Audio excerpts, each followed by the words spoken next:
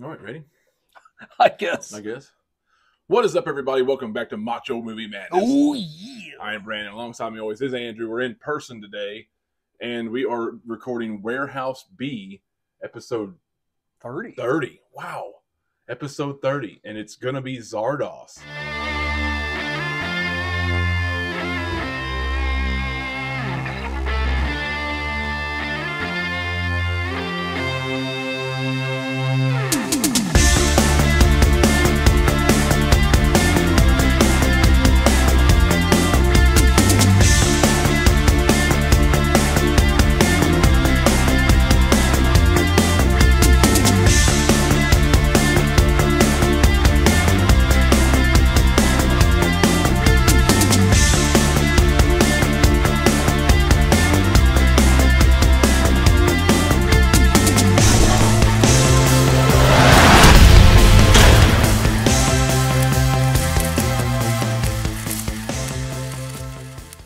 What is up, guys? Welcome back, and today we are talking about Zardoz out of 1974, starring Sean Connery. And I'll be completely honest, I have no fucking clue what's going on in this movie. I've watched it, I've tried to watch it several times, several attempts. We finally finished it today, watched an explanation video on it today, and I think I kind of get it.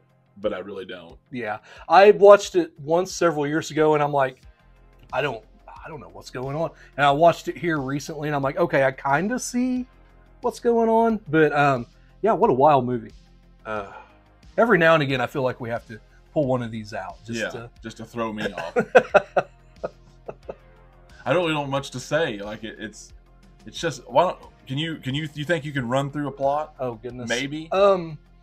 So it's in the 23rd century. You've got like two different kinds of people. You have these immortals called the Eternals that live in the vortex. Outside of the vortex in the Outlands, you have the Brutals. And they are not immortal. You have basically the Exterminators, who Sean Connery, his character is Zed. That's him behind us. Strapping young gentleman. Yes, in his red nappy and his bandoliers. Zardoz orders them to kill everyone. Zardoz is this floating head. The gun is good. Yeah, gun is good. And the penis is evil. Yeah, this is long past the time of procreation. That's not needed. Yeah, and so they go and they kill everyone. Zardoz at one point tells Zed that they need to start harvesting grain, taking these people and enslaving them instead of killing them. And so he goes and hides inside the Zardoz head, finds Arthur Frayne, this dude who's in the very opening scene with a penciled-on beard and mustache. Yeah, he looks so ridiculous. Like they literally took a marker and just drew a soul patch on him. And it's like the Wizard of Oz, which you find out that's where Zardoz comes from. Right. And he shoots Arthur Frayne, takes the head to the vortex, and kind of finds out what's going on. They're these people who are devoid of any joy. They have no purpose. There's no more procreation there. They just meditate. Yeah, right. And so it's not even really sleeping; they just meditate. Yeah, and so it's funny that Sean Connery has more purpose in his life than they do in their life, and he's just this guy killing people. Yeah. So after that, they kind of study him, and he kind of turns them. They're kind of looking for death by the end of the movie. They find out there's this whole deal with AI. There's the tabernacle in this deal that's kind of controlled their world and made them what they are. The whole thing's just wild. Yeah. And that's kind of, I'm glossing over some things, but that's the best I can do for a plot. Yeah. You've got like little bits of Wizard of Oz. You got little bits of the Matrix-ish kind of stuff going on. Everything's designed and put in a certain way for Zed, and then you come to find out that it's the same way for the Eternals. Yeah. And by the end of that, they just, after realizing it, they have no purpose. They end up freeing themselves. Yeah. Zed ends up getting inside the tabernacle, which is a crazy scene. Some terrible acting from Sir Sean Connery.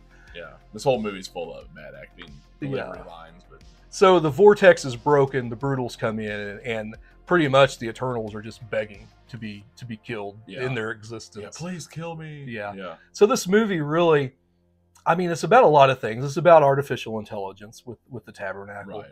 It's about de-evolution. You know, when Yeah. these people that lose all their humanity, all their autonomy.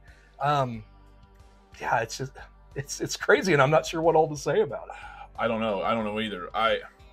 When you said let's do that, I knew it was going to be weird. I knew it was going to be bad, but I wasn't really sure what I was even getting myself into. How far the rabbit just hole look at went. this shit. Yes. Yes. That's ridiculous. That's ridiculous. After attempting to watch it 3 or 4 times and finally finishing it, I'm just like, this is terrible. This is just terrible.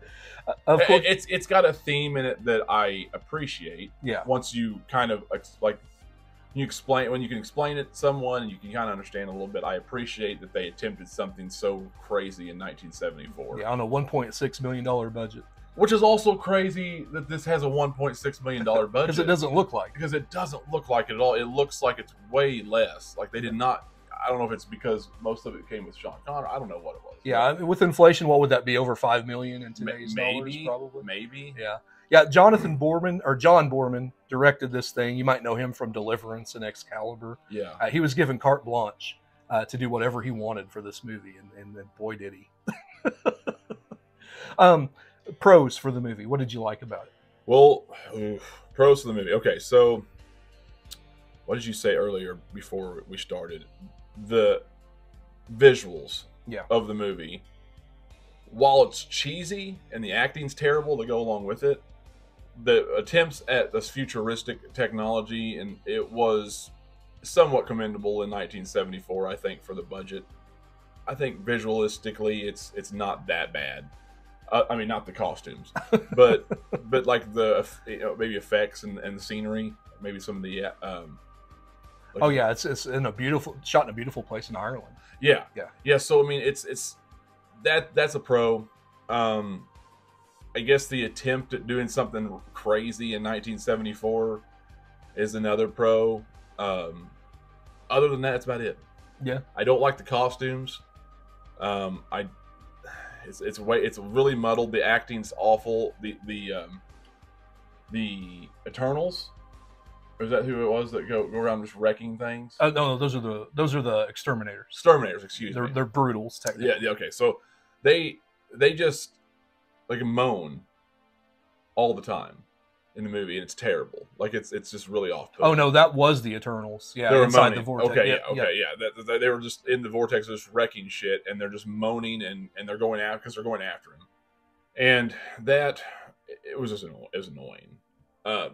The line delivery was awful. Then it was pretty funny when all of them got killed at the end, and not just because of the death, but how they were dying. Yeah, there was they were just shooting them and stabbing them, and they were dying instantly. Blood smears. And they're and it's the sound effects.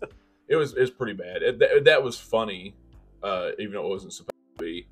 Yeah, just bad, man. It's just too much of a jumbled mess, and he really phoned it in, man. Sean phoned it in.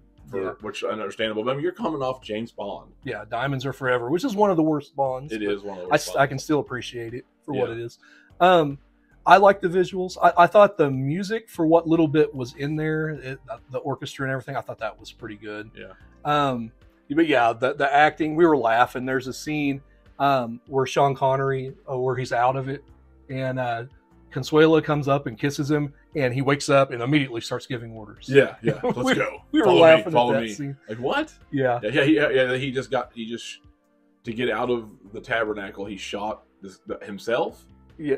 Or something. Something I can't remember. Anyway, he was like out cold when they found him. They picked him up, and then she just like walked over, and kissed him on the forehead, and then he just like immediately woke up. Follow me. It was just the most dry, quick act. I don't know. It's bad. There's a scene. I believe it was Friend who we were laughing. He looks just like Paul McCartney. Yeah, he sounds kind of like him too. Yeah. And he like whips Sean Connery, who reacts like a second and a half later. Yeah. That was great for all the wrong reasons. Yeah, for sure. Yeah. This is damn British. I'm telling you. We're shooting this on the 4th of July. Yeah, we're shooting this on the 4th of July. So happy 4th of July, Independence Day to everybody. And now this is just one more reason why we left the British. This is the reason right here. Things like Zardoz. Things like this is the fucking reason. It sounds like I enjoyed it a little more than you, but I kind of knew what I was in for too. Right. You'd never seen it, Right. But right. I think it's one of those that on the second watch, kind of like, not that Blade Runner's bad, but kind of like Blade Runner, you kind of get it. Yeah. You know what they were shooting for.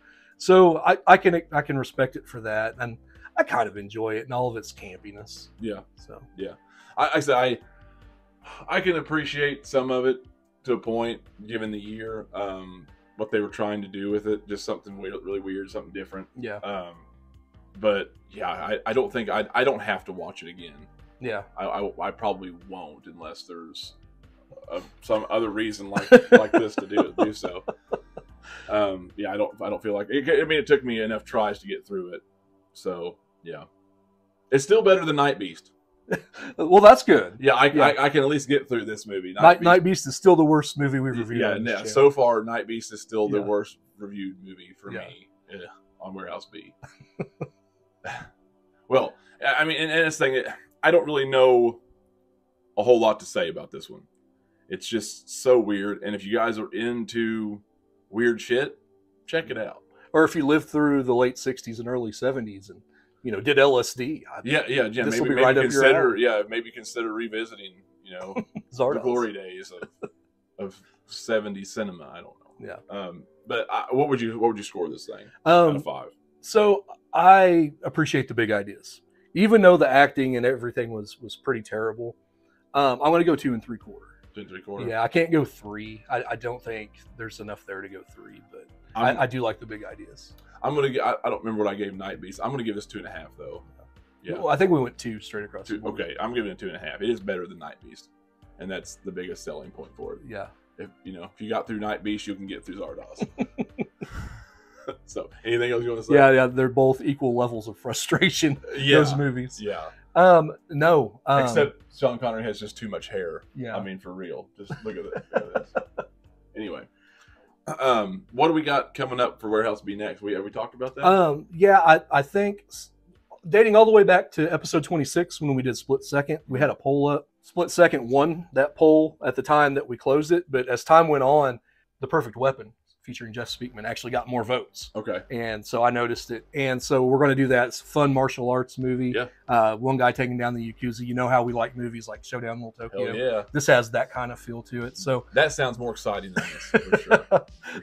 that's on tap next time for Warehouse B. So sweet. Be ready to Episode see 31. it. Episode 31. Sweet. All right. Well, we're going to wrap it up today. We got a lot of cool content coming up for you guys. Stay tuned. Until then, we're out of here.